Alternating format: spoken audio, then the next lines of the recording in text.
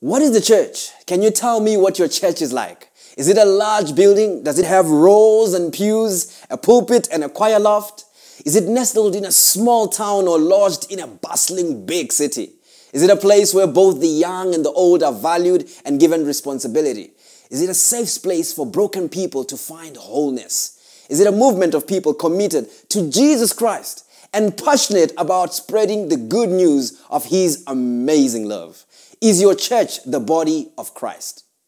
During the e-week of prayer scheduled for November 10 to 16, 2019, we will spend time discovering our identity, our calling and purpose as a church. You will learn how you, yes, you, play a special role in fulfilling this purpose. So what is the church? You are the church.